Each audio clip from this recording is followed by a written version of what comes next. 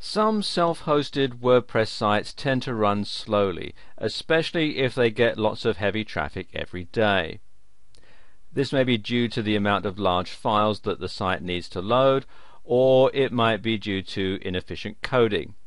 Now, there's nothing worse than a slow site, so in this video I'm going to give you some quick tips on how you can speed up your self-hosted WordPress site.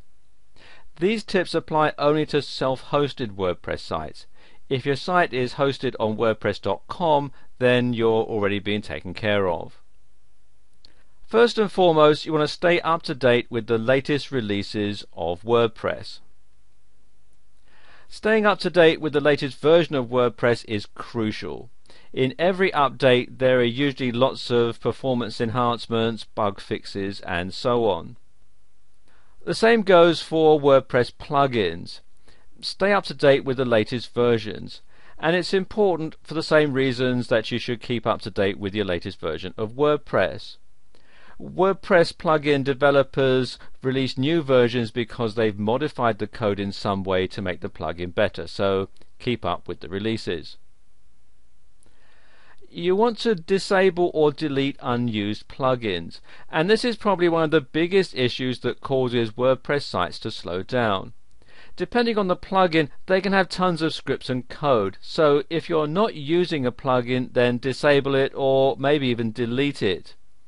Decide which plugins are necessary for your site to run and then do away with the ones that aren't needed. It's as simple as that. Since your code is what runs your site behind the scenes, optimizing it can do wonders for your load time.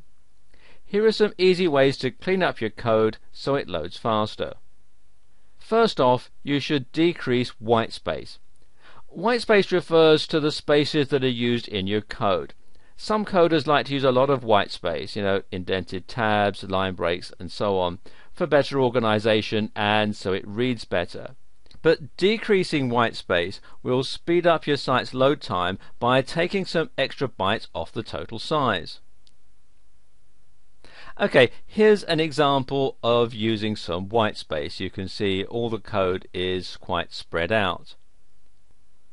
And here's an example of minimized whitespace. And you can see it looks a lot more efficient. Instead of placing tons of code in your header PHP file, use external scripts. And this allows the browser to cache the script so it won't have to read it for every other page. And here's an example of using external scripts. Another thing that you should consider doing is using shorthand CSS. Using shorthand CSS is great for everyone. It's great for you, it's great for your browser, and it's great for your site visitors. It allows your CSS code to be more concise, and as I said, it loads a lot faster too. Let me give you an example. Here is an example of some regular CSS, and here's an example of using shorthand CSS. Okay, and the final thing that you should do is minimize PHP and database queries.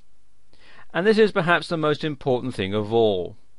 Each time a page on your site loads, it adds to the load time if your browser has to execute any PHP queries.